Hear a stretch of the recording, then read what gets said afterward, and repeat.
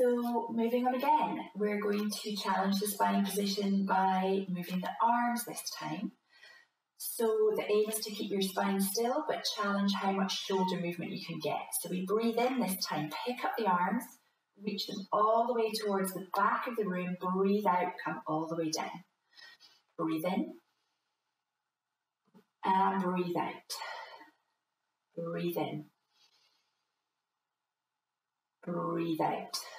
For a challenge, fold one leg in without changing your spine position, then fold the other leg in to meet it. Connect your toes, leave your knees a little bit open. Breathe in, reach the arms up. Breathe out, lower the arms down. Couple more.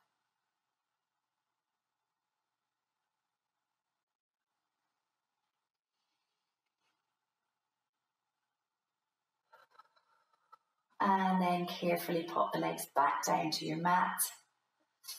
And that is you.